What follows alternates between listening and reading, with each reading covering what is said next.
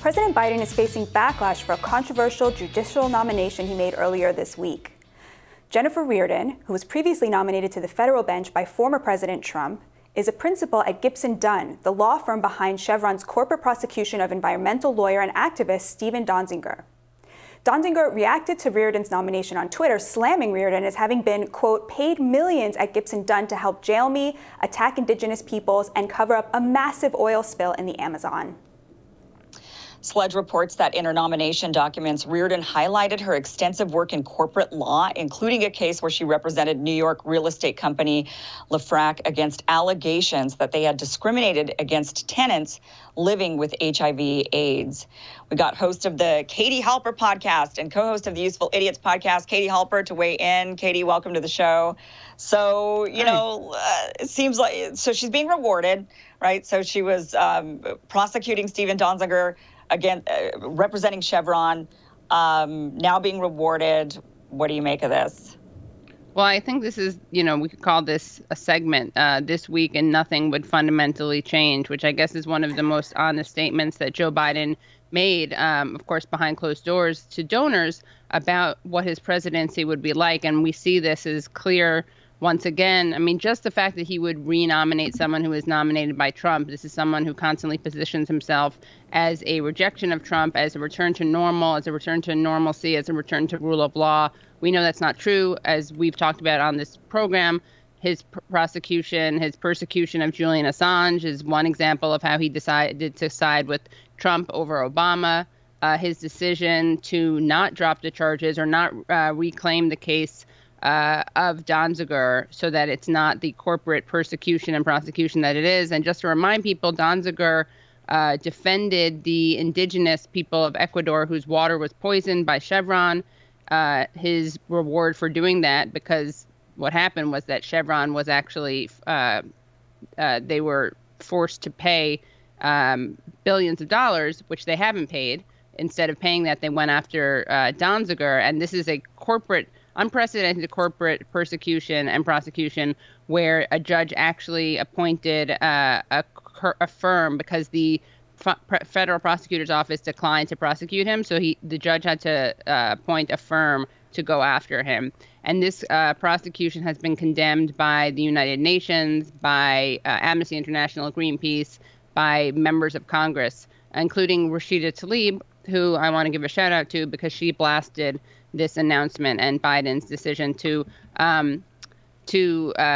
go with Reardon, Jennifer Reardon, who, again, I mean, she, in her own defense, she pointed to the cases she pointed to, where, as you referred to, defending a real estate company against allegations of discriminating against people with HIV and AIDS. Also, the nonprofit work she cited, the pro bono work, was defending charter schools so they wouldn't have to pay their teachers the prevailing wage.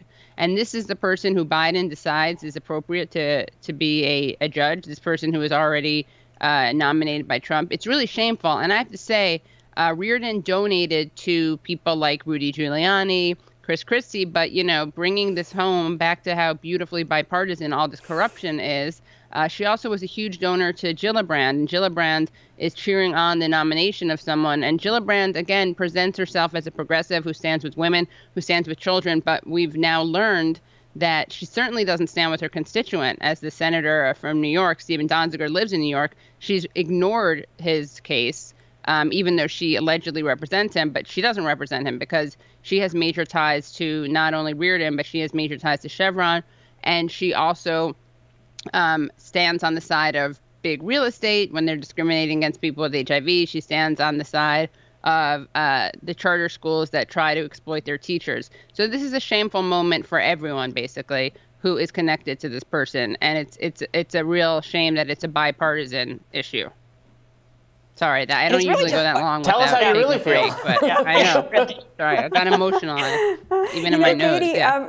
It just reminds me of the fact that, in 2020, more Wall Street donors gave money to Joe Biden than they did to Donald Trump. And I just think that is such an important thing to keep in mind. They didn't do that because they suddenly woke up and decided, redistribution is fine, right? Yeah, Talk to us a little bit about that, about the bipartisan nature of members of Congress Congress and the Senate, believing they should be able to trade stocks, and make millions off of private information. And yeah. Yeah, I mean, there's a real bipartisan sense of impunity, and you can't blame them because they don't face any consequences for this, right? So again, you see this enrichment, self-interest at the cost of taxpayers. Members of Congress, senators really prioritizing their own special interests. And, we on the left expect that from Republicans. I guess we should be grateful in some ways to Democrats for making it so apparent that they do this also. And, again, this is just I'm just so embarrassed. I mean, luckily I wasn't a big cheerleader for Joe Biden, so I don't have a lot to be embarrassed by. But it is just so shameful that this guy, watching everyone defend anything that this guy does, when it's something that if Trump did, imagine how people would respond to this if Trump had nominated her. I'm sure if it got as far as it did with Biden, they would have been up in arms, as they should be. But again, this is business as usual. This is nothing would fundamentally change.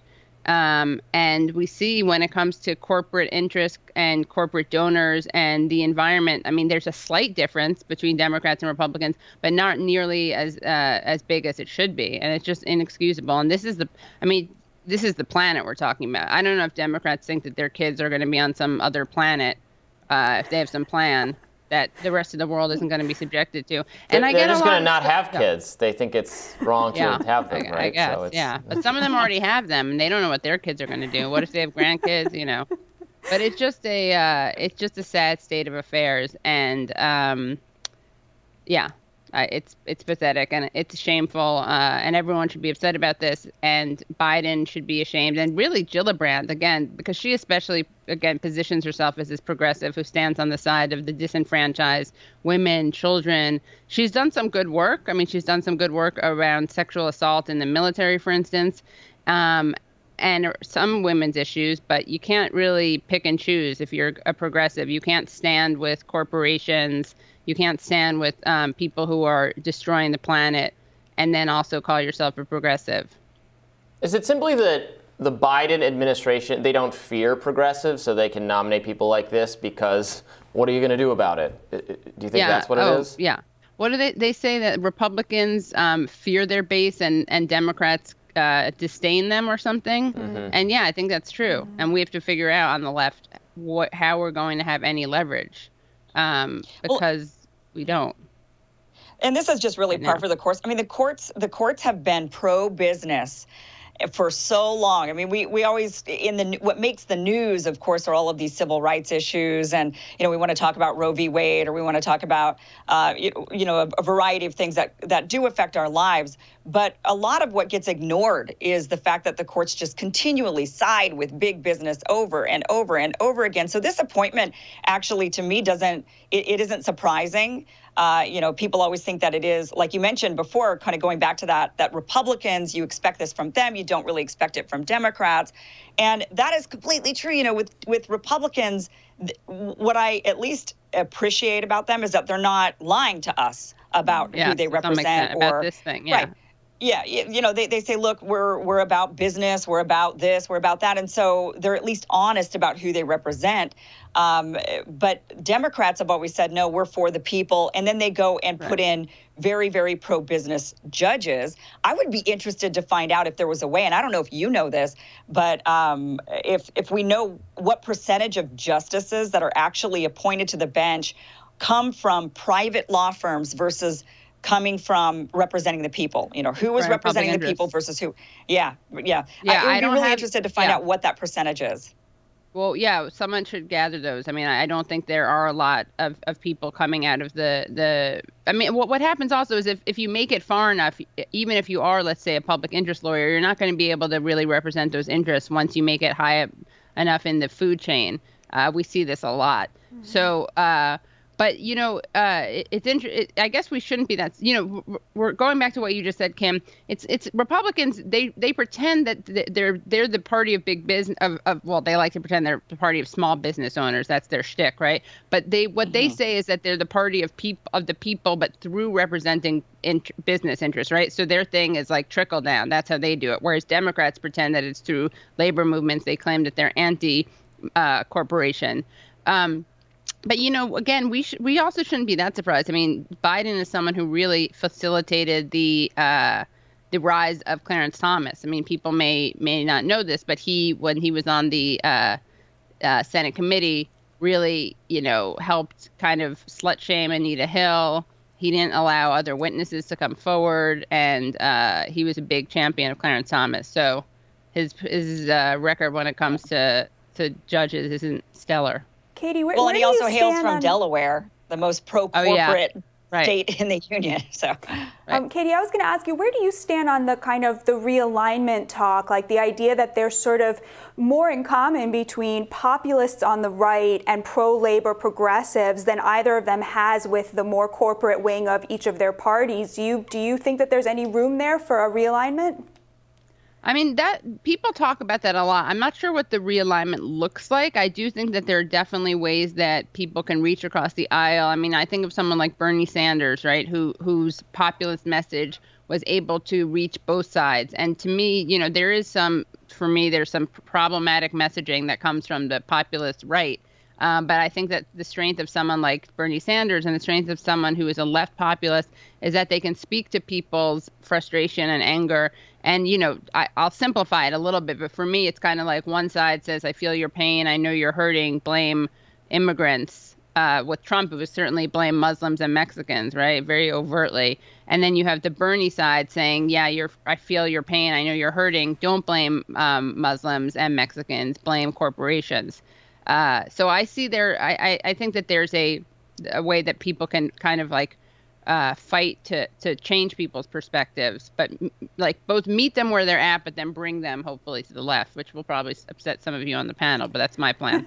I say, I feel your pain, things are bad, I'm with you, I blame the government, and you should too. Yeah, right. We all think the government deserves a little bit of blame, right? Nobody.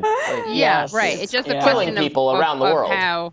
Yeah, but the question is, like, you know, we see this like, okay, the government is doing bad things, but the solution isn't letting, you know, big business take these things over, because they certainly don't have their hearts in the right place either. But I would argue that Bernie Sanders has lost the populist plot. I mean, I myself categorize myself as a populist, and I definitely agree with people on both sides of the aisle. I have some very left-wing friends and some very right-wing friends, but we're all populists, and we seem to definitely agree on a lot of things. But I would say that the Bernie Sanders wing has shifted towards away from, I would say, blame the corporations and more towards blame racists. And that has been one of the big problems that many of us have had with this, is that you're just pointing the finger again at another group of people who are suffering, you know, and calling them names and saying, well, you must be a racist if you have a complaint, rather than listening to their grievances and saying, we got to fix this. Poor white people, poor black people, poor brown people, poor everybody have all of these very similar things in common, and they're being ignored and instead separated by both sides, like you say, Katie. But I would say also also coming from the left as well. I mean, I think there is a weaponization. On one side, you kind of have a weaponization of identity politics and a weaponization of which I don't oppose. I mean, for me, identity politics means just recognizing that people have both different interests, but also intersecting and overlapping interests, and that those things can unite us as opposed to divide us. Yeah. I think that's really what should happen. I mean, I think that there are some people who do that on the left, but I also think that the real leftist position, and we do see this, I would say from Sanders consistently, is not to just dismiss anyone who is a Trump supporter as a racist, but again, and look, there's some people who I think that you'll never reach, but there are a lot of people you can reach, and I think that we can't really afford to write people off. And I think that we've seen this like a teachable moments where people say things that are, we saw this in a town hall years ago with Bernie Sanders. I remember being kind of like amazed by it. But someone on the panel said something anti-immigrant, and he basically in a minute was like, well, do you think that who should be blamed for this? The corporations? Blah, blah, blah. And the one was like, oh, okay, yeah, you're right. You're right. We gotta leave it there. We gotta leave it there. Katie, thank you so much for joining us. Yeah, thank you. We have more Rising coming up. Stick around.